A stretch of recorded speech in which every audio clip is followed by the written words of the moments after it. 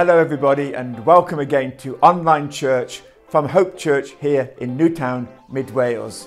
We're really glad that you've been able to join us today, and we do trust that you will enjoy this presentation from our church. If you'd like to join us any Sunday, we meet at 9 o'clock and 11 o'clock for 2 repeat services every Sunday morning, and you are really welcome to come and join us. Just go online and book your seat and there'll be a very warm welcome for you. Today we're coming to the final part of our series that we've been doing over the last few weeks since we opened church, and we're really blessed and privileged today for our senior leader Denise Kagenvan to bring us that word. We trust and pray it will be a blessing to you, and again thanks for joining us. Today is the last in our series of our Now What. The reason we did this series is because we were opening back live in the building, and we literally was thinking as a leadership team, now what? And we just thought what we don't want to do is just preach and not connect. We want to help you with your now what moments. Navigating the unexpected is the tagline, and all of us over these last few months have been navigating the unexpected.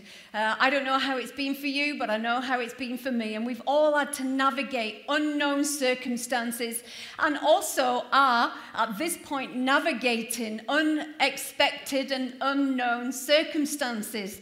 Now, today I want to talk to you about some characters or an account in Scripture that some of you may know about, but I've got a funny feeling that you don't know a lot about.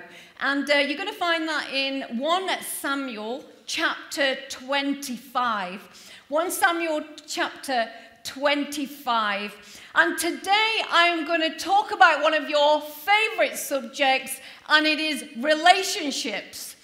Because we all are involved with relationships. You know, our lives are built on relationships. You have relationships with your spouse.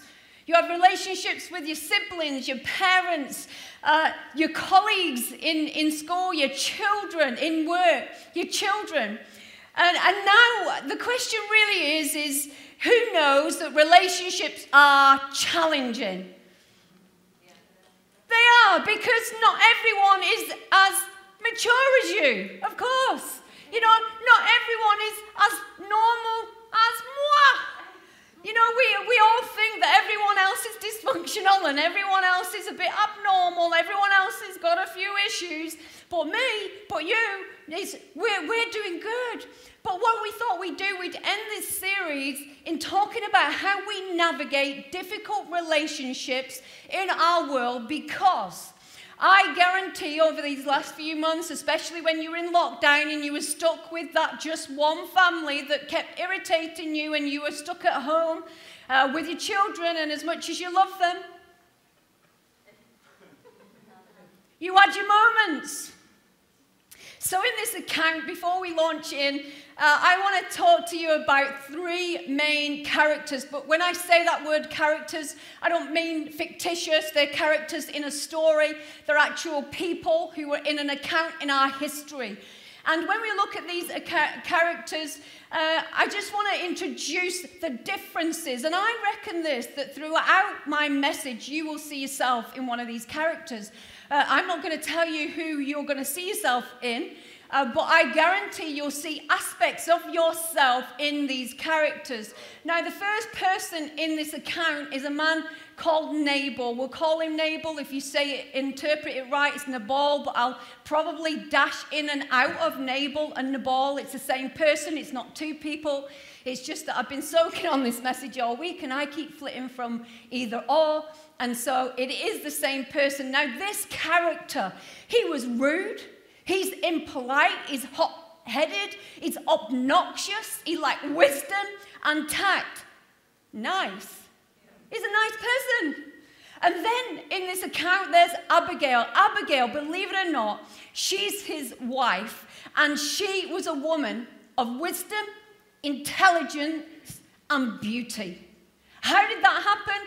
I have no idea. That isn't part of this conversation, and it never will be. However, then the third character in the story is David. Now, David is who we know as became King David.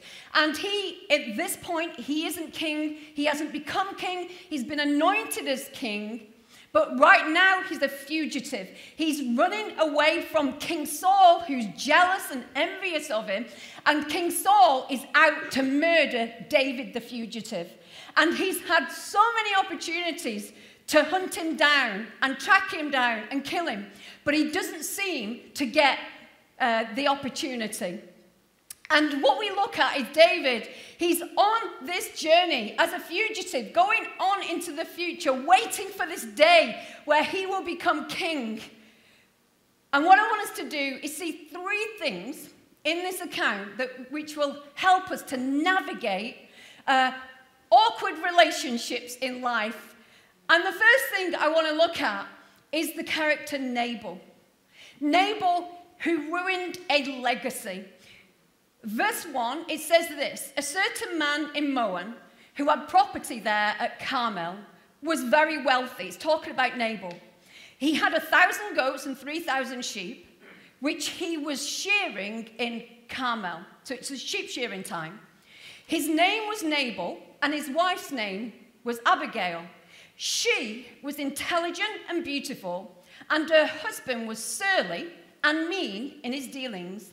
And then it says this little line. So you hear all about him, and then it says this little line. He was a Calebite. Hold on to that line. So there's two things immediately we learn about Nabal. Number one, he's rich.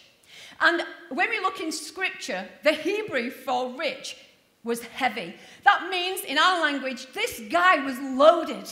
This guy was absolutely minted. And then we learn something else about his character, is that he lived up to his name. In ancient Israel, when it came to people being named, sometimes, obviously, they were named at birth. Sometimes they were named later according to the character, and their name changed. And when it came to a name, it was always connected with a person's character. You know the name Nabal? Literally, it's nothing extravagant, but it actually meant fool. Imagine that. I mean, I don't think when he was born, his parents initially went fool. I just don't. I mean, it might have, I'm not saying, but I just don't imagine that happened. I hope not. And so, at some point in his life, someone named him Nabal, and he became this fool. We don't know if Nabal's given this name at birth, he earned it, we're not sure, but what we do know from this account, he lived up to it. Abigail's name, you know what it meant? My father's joy.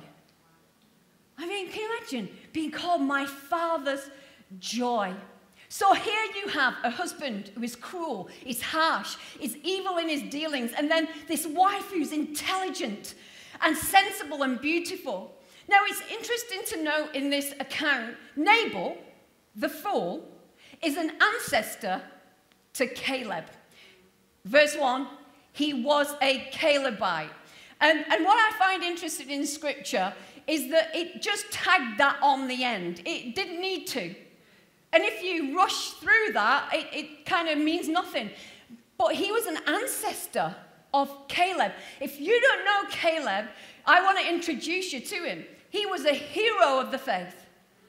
Caleb, he was filled with faith. Caleb was a mountain taker. He said, give me this mountain. I'm having this mountain. It's mine. Caleb is part of the Caleb and Joshua fame, who said out of the spies, we can take the promised land. So when everybody else was saying, it can't be done, we can't succeed, we look like grasshoppers in our own eyes, he's going, we're taking the land. This is Caleb. This is an ancestor to Nabal. The Hebrew meaning for Caleb is this: faithful, wholehearted, bold, brave. And this is what I see in this account that I want everyone to see. That despite this great legacy that Caleb had passed down through his descendants, Nabal left his legacy in history. It was left for him. He had someone who he could look at and say, he's a mountain taker. He's a mountain mover. He's a promised land obtainer. And this is what I love about Scripture. If you don't know much about the Bible yet, and all you've heard ever is that it's just a big book and it's old and it's just boring, it really isn't when you get to know it and love it. At this account, in this one short sentence, he was a Calebite. It reveals to us a life-changing paradigm. This is it. That our lives, your life, does not have to be shaped by chance, but by choice. You have the choice. Your life is not directed by your DNA. It's directed by your decisions. That means this: if you have had a negative, dysfunctional upbringing, and that is in your family tree, and you are sat here today thinking, what hope is there for me? I've not had all that they've had. It's been dysfunctional, it's been irritating, it's been hard. You can leave it in your history. You have that choice. Amen to that. You are not just a product of your past. You don't have to live any longer as a product of your past. But you can have faith and change it for faith for your future. But the same thing matters on the other side. If you have had a positive legacy passed down to you, you know, your descendants are mountain-moving people. They're faith people. They're founders in the house of God. They're pillars in the house of God. You can still leave that in history too. Don't assume because you look back and you think, you know, my parents were evangelists, my grandparents were missionaries, and you can line them all off, that will essentially automatically be your destiny. Because you've got to choose it. You've got to choose it. They can offer you all that they were and every experience that they had, but unless you choose it and say, I am going to follow that, I'm going to build on that, then your story for your future won't be that. You know, you can come from a good line and go bad. And you can come from a bad line and go good. And most of us all go, hallelujah for that. Praise God for that. You know what Nabal did? He left his legacy behind. He was a Calebite. He left all that faith, all that story, all that experience, all the boldness, all the devotion to God. And he left his legacy behind, and he chose to live up to a label that either his parents put on him, or someone put on him, or possibly he put on him. We don't know. But he decided, you know what? I'm going to throw all that history away, all that incredible history. I'm not going to have all that. I'm going to be a fool. I'm going to live my life as a fool. I mean, who would do that? But actually, he glories in it. You know, at school, I hated maths, and anyone who's close to me knows I still hate maths. And I just hated maths, but I can see the pattern going back why I hated maths. Now, number one, I'd say I'm not a natural, so I own that.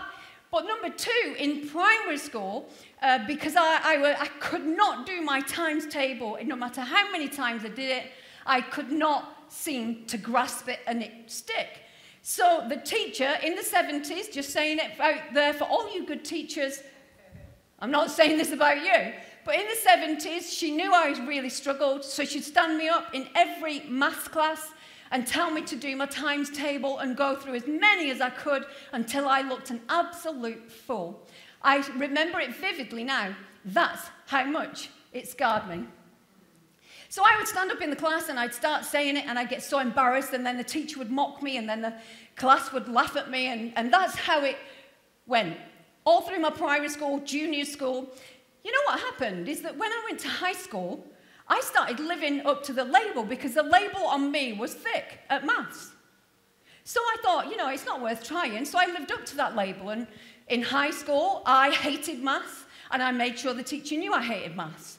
What happened was, in even the last few weeks, I've been looking at report cards at my mum and dad's house, and I was looking at every time it came to maths, it would always say she could do better, or she could concentrate, or she's a nightmare. It was so obvious that I hated maths. And I chose to live up to the label that was put upon me. I could have been better. You know, I was so bad in maths, is that when the teacher was moving on and someone else was coming in their place, I said, great, good riddance. And he said to me, better the devil you know than the devil you don't. That's the first time I ever heard that.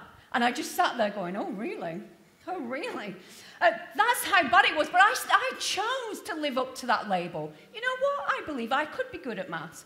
I'm not fussed about being good at maths now, but I believe I could. Because in those times, I chose not to. I chose to live up to the label that was put on me. And I want us to ask ourselves the question, what label are you living up to today that you've put on you, or others have put on you, or someone, a parent has put on you, and you just feel that's all you're worth? And you're living up to the label of idiot, fool, worthless. Think about Abigail. Although she lived with a fool, she never became a fool. Don't ask me, but that is an incredible thing. She lived with a rude, obnoxious man, and she didn't become any of those things, but this is the only explanation. She chose not to. She chose not to. She was devoted to God. She chose not to. And you might say to me, oh, Denise, it isn't that simple. And I have sympathy with that. But it isn't simple. I'm not saying it's simple. What I am saying, it's doable. It's doable. God is stronger in you. God is greater in you. God has a better destiny than you believe you've got. I want to speak life to some of you. I want to prophesy destiny to some of you who have been stuck in a rut because of the labels that have been placed on your life over the last few years. And you've started to buckle to them. You know, we live in a society that doesn't like to take responsibility. You know, it's always someone else's fault. It's always someone else's fault that we're dysfunctional. It's always someone else's fault that we're negative. Oh, it's because this happened in my past, and it's because of what this person said, and this what this person did, and they're all real. I'm not saying that it's not real. I know the effects of negativity. I know the effects of these things. It shapes us. It causes our behavior to blend into the atmosphere that we've been brought up in with the words and the actions and the attitudes. It does. It just does. But I'm just convinced in Christ, in God, we can become who He says we are. I'm convinced. And so I want to say to you today, church, don't be a victim of your environment. Be a creator of the environment. Right now, the media are creating an environment of fear. I'm going to speak faith over that fear. I'm going to create, the leadership team in this house are creating an environment of faith over fear. You know, it's great that we're informed. You know, we don't want to be fools in times like this. We need to be informed. We need to abide by government guidelines. I'm not saying any different than that. What I'm saying is, it's not meant to put people in places of fear, intimidation. God made us so we could be free, so we could create environments all around us where people find life, not get bound. So people be part of speaking life into the death at the moment that we see all around us. And I want to say to you, do not become a victim of your environment. You know, your family tree doesn't choose your destiny. Why did you ever agree with that? I mean, your friends don't dictate your future. Why have you ever consented to that? If you've got people in your world who are telling you your future isn't going to be that hot, walk away. You have the power. Since when did you give that power away? Don't let the neighbors of your life dictate the direction of your life. The second thing I want to look at is David. David, he risked his legacy. Verse 4, it says, while David was in the desert, he heard that Nabal was shearing sheep. Now, that seems really simple, but this is the background to that. He heard that Nabal was shearing the sheep. That meant that David's men had been looking after Nabal's sheep for the duration of the year. He'd been protecting Nabal's workers. And so he thought it would be sheep shearing time, so that's where the money's going to be coming in. And my men, David thought, can have some of the money because they've been working hard. It's just an itemized bill. So what he did, he sent 10 of his men to go to Nabal and say, hey, can we have our wages? Now, the scripture makes it really clear that he went to the men, and they were really warm. They were like, God bless you. May God grant you favor. So they went with soft hearts, not confrontational. And then what we see here is Nabal's obnoxious response. Verse 10 to 11. Nabal says this, who is David? Well, it's just crazy because everyone knew who David was. He was like a hero in the land. Everyone knew his fame. And he's saying, who is David? And then he says, who's the son of Jesse? I mean, they all knew who he was. And then he goes on to insult David all the more. There are many servants nowadays who break away from one of their masters. Why should I take my bread and water and the meat I have slaughtered for my shearers and give it to men coming from who knows where? Now, I want us to just lean in on this because I want to help us with our relationships. Nabal's response to this question, it created a reaction in David. And you're all sat there thinking, yeah, I can understand that. But there's something more concerning in this account than that. It created this reaction that didn't seem natural. Verse 13, David said, put on your swords, men, as he's strapping on his, the Bible said. And he took out 400 men, soldiers, strapped with swords, to go and kill Nabal. Now, I don't know about you, but I find that a bit odd. Because what we know about him at this point, what we know about David, is he's a fugitive and he's on the run from King Saul, and King Saul is trying to kill him. So King Saul is trying to kill him, and David has had the opportunity to kill King Saul, but he refrains from doing it because he wants to honor God. Yeah. But then a fool steps into his life and just says, who's David, son of Jesse? Who cares about people like him? Doesn't really matter.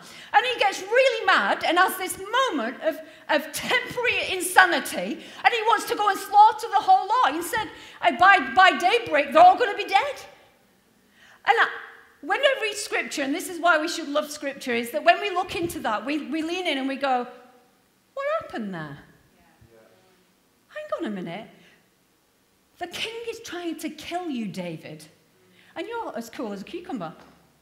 You're like, yeah, God will vindicate. And a fool speaks up and says, tosh, like playground. And he's like, I'm going to kill him. And he's strapping on his sword. This man after God's own heart. A man who loves God, worships God, is devoted to God, writes about him and says, this is a man who served the purposes of God for his generation. And then he's losing his rag over a fool and his foolish words. The question what I want to ask is, how does this happen? How does this happen in your life?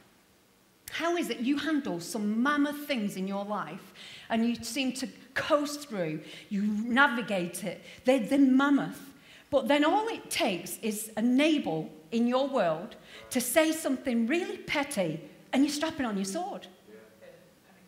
How is that? I mean, I'm not asking you, I'm asking me. I mean, why do we allow that? How come it affects us more? Big rocks in your life, and you navigate them with nerves of steel and faith for the fight, and then someone who talks like a fool, like in a playground at primary school, and you're really mad. I'm not having that. Well, the more I look at the text, I think, I'm not saying I do know, but I think I know what it was. Because when you look at the words that Nabal the fool used, they were all attacking David's personal values. You know, when someone, I said earlier in the early service that I'm not like big on football, and don't stone me. I like it, but I'm not big on it. And if you said, you're an idiot, you don't like football, I'd be like, whatever. And people can say anything to you, and it's like, yeah. But when someone speaks about your personal values, they speak about your family, you're strapping on your sword. Is that right? We strap on our sword because they've touched a button, they've pushed a button. And I just want to say that in all our lives, there are Nabals. There are fools who push the right buttons in your life because they want a reaction from you. When you look at this, you realize that David was a man of honor. And Nabal attacked David in every area of honor.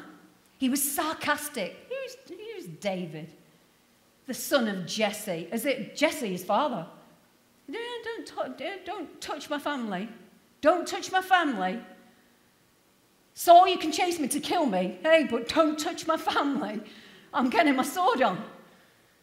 David was a man who empowered others. Why do we know that? Because he took a group of discontented soldiers and he empowered them and he trained them for the battlefield. He empowered people. And then he comes along, Nabal, being all cocky, and he belittles his own men's contribution.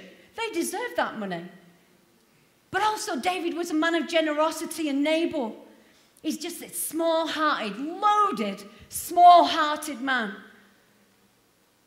I want to ask you the question, how many times have you allowed the Nabals in your life to take you to a moment of temporary insanity and you find yourself strapping on your sword? And you just think, I don't recognize myself. Why am I feeling like this? You go to bed thinking at night, you're plotting, you're thinking, well, if they say that, I'm going to say this. You're laughing because we do it. And why did I let them say that? Next time I'm going to do this. And we're like, what? Really? Is that what I've come down to? I want to encourage you, church. I want to encourage you as a church. I want to encourage you as families, as parents. Be creators of a totally different environment. You know, when we look at Nabal, his behavior was out of order. But that didn't mean that David had to put him to the slaughter. How many people do you want to verbally slaughter? How many people sometimes you want to physically slaughter, but you wouldn't say to the pastor? You know, one of my values is integrity. And then when someone questions your honesty, you feel like strapping on your sword. You know, one of my values is loyalty. And when then someone breaks your confidentiality, it's like, gather the troops, 400 of you, strap on your sword, we're going out to kill them. One of my values is unity and community in the house of God. And then when someone comes along and they start breaking that unity, it's just like, I just want to slaughter you. You know, Proverbs says this, answer a fool according to his folly, and he will look wise in his own eyes. You know, when you get even with a fool, you empower them in their foolishness.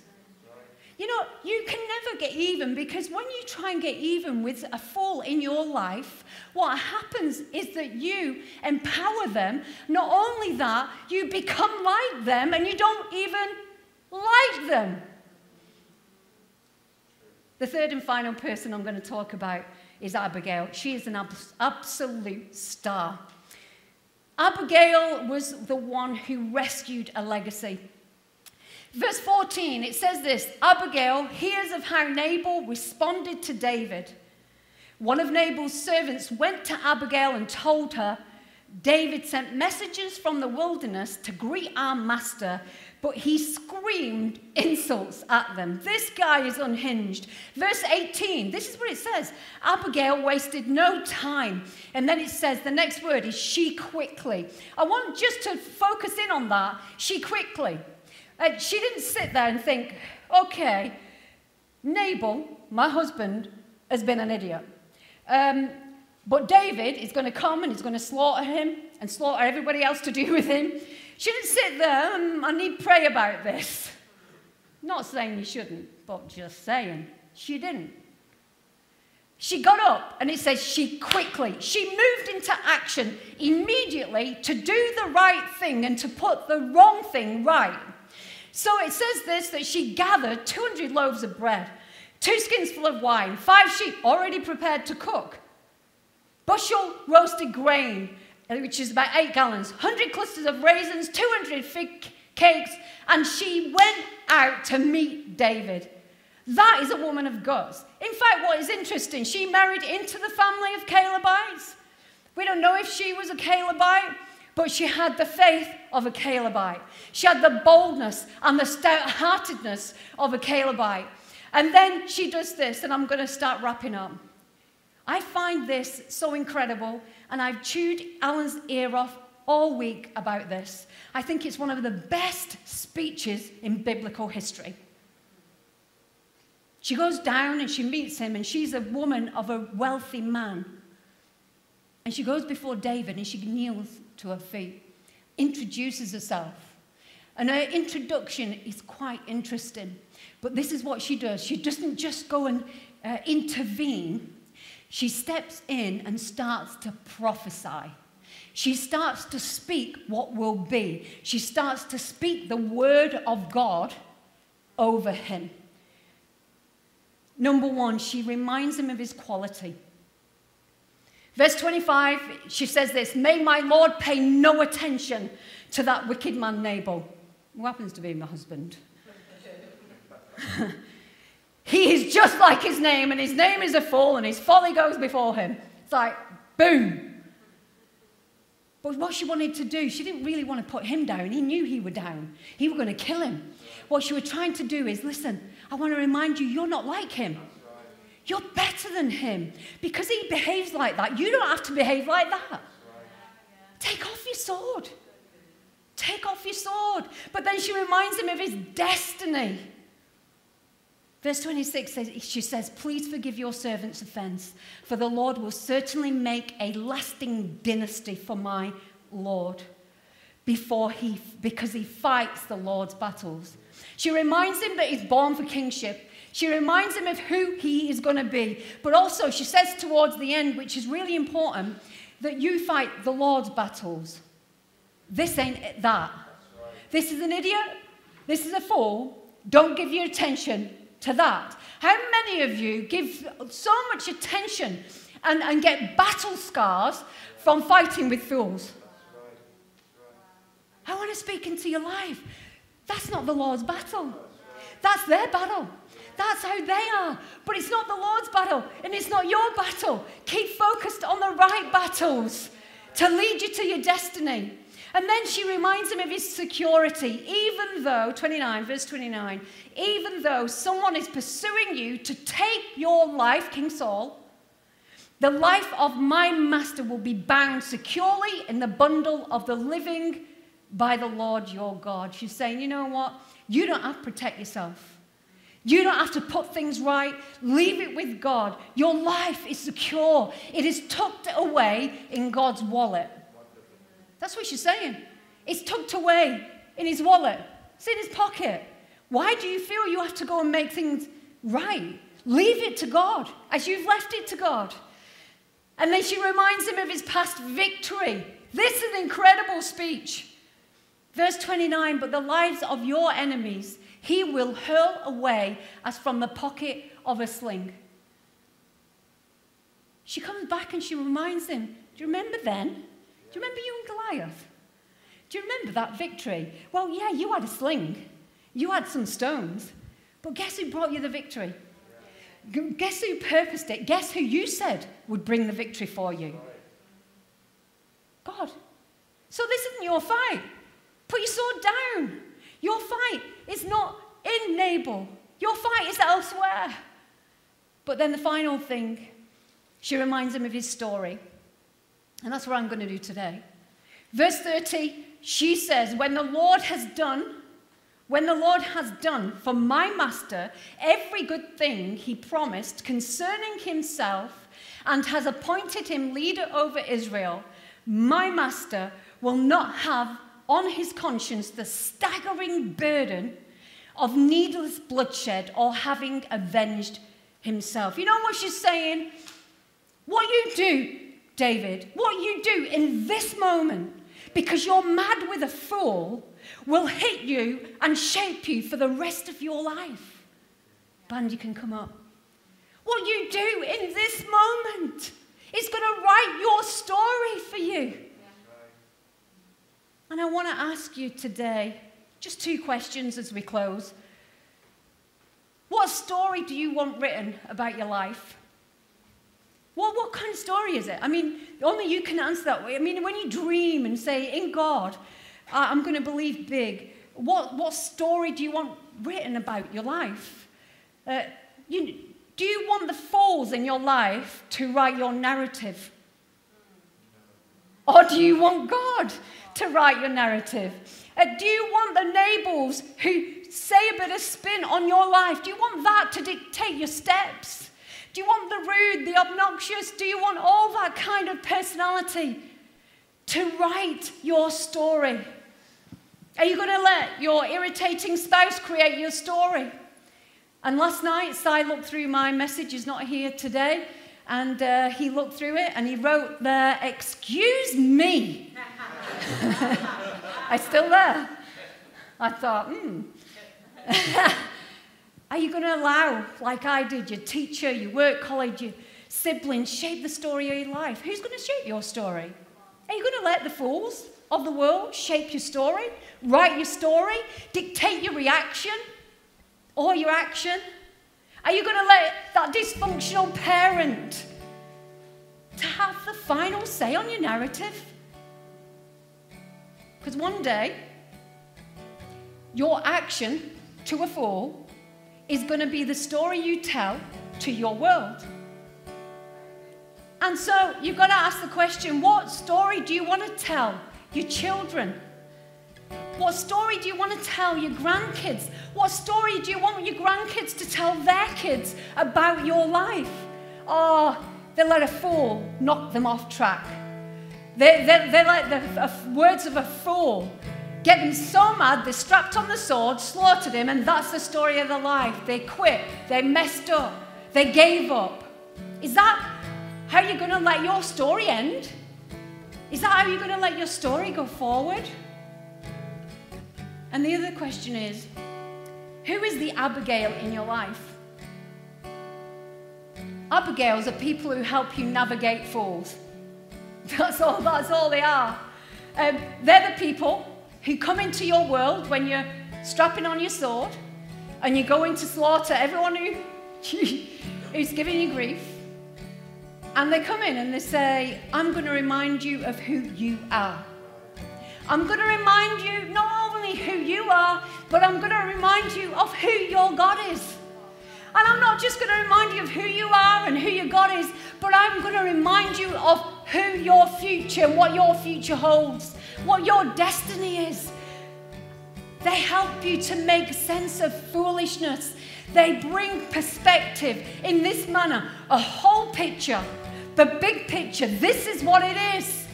But right now you're focused on this tiny issue over here that you're not getting paid for your sheep. You're not getting paid. Just a simple playground action of a fool can knock you into a different direction. Who is your Abigail? You know, David replies when she finishes, verse 32. Praise be to the Lord, the God of Israel, who has sent you today to meet me. Can you imagine that? Someone in your life that you think, thank God for you. You have made sense of foolishness. And then he says, may you be blessed for your good judgment and for keeping me from bloodshed this day and from avenging myself with my own hands. What he meant is, I was going to avenge it myself, but you've helped me to let God avenge it. I could have had bloodshed on my hands, but you have let God deal with it today. Guys, Let's stand to our feet as we come to close. I want to ask you, what fool have you given power to over your life? They've tried to write the story of your life. Today is time that we say, I'm not going to be a victim to the Nabals in my world, but I'm going to step up and I'm going to be part of letting God write my story. Stop letting the fools who irritate you and make you fly off the handle, have moments of temporary insanity. Don't let them dictate to you your life or your future.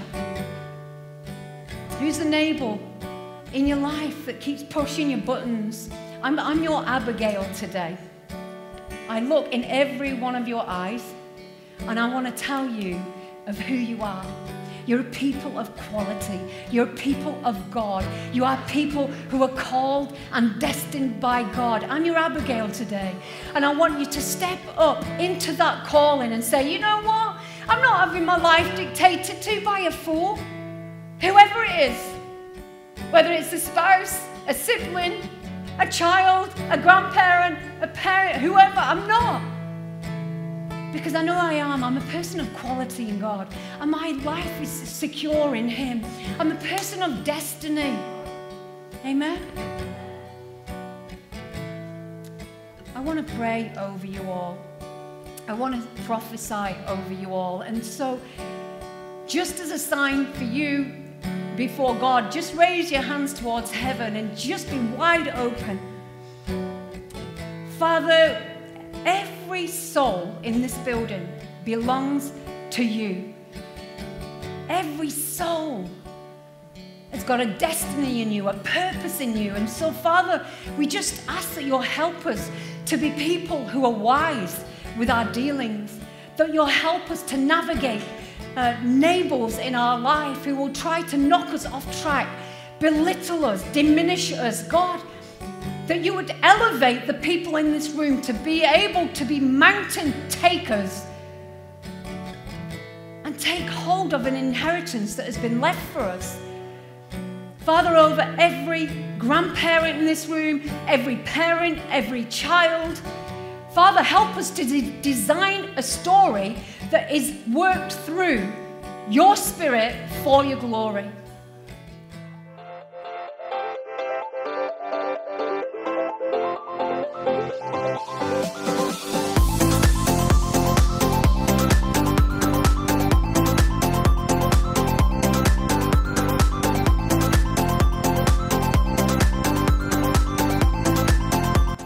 So what is happening in the life of our church? Well, our Zoom prayer meetings have been happening now for a fair few weeks, and they are a fantastic opportunity for us as the church to gather together to pray. We know that prayer matters, and we know that prayer works. And we also know that your prayers are needed. So if you haven't yet signed up for those meetings on a Thursday night at 8 p.m, please send an email to the prayer email address that's come up below and the team will be in contact. The second thing I want to tell you about is our Alpha course. We have had a fantastic few weeks where a group have been joining online, going through that course, but we are starting another one in the first week of November. So maybe if you are interested, you've got questions about God, you've got questions about life, or you know someone who has those sort of questions, then please direct them to our Alpha page on our website where they can see all the information and fill out the details so they can be a part of that. Now, this one's a really exciting one because on Sunday next week, the clocks would have gone back. Yes, that means that we get an extra hour in bed. So make sure when you go to bed on Saturday night, you've set your clock for church for our Sunday experiences. And on that, make sure that you book in for either 9 a.m. or 11 a.m. as soon as possible. But if you maybe can't be here or know someone who can't be here, then make sure you tell them about our Live at 5, where we go live at 5 on YouTube, where they can catch some of our Sunday experience on there. For everything else, let's keep on watching.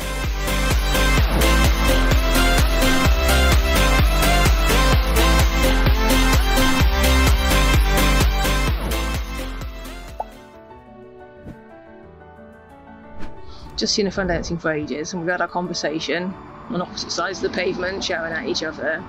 And he said, "Oh, you're looking really well." And I said, yeah, I'm doing okay with lockdown, actually. And at the moment, I'm feeling pretty good. I said, what I've been doing, though, is I've been reading the Bible. And there's loads of stuff in it, you know, there's a lot of hope in there. And I think we're going to be all right. And there was a bit of an awkward silence, like there would have been with me if someone had said that to me a couple of months ago. And he said, I get you, you've become a philosopher. And I said, no, I've become a Christian. I just shouted it from the other side of a pavement.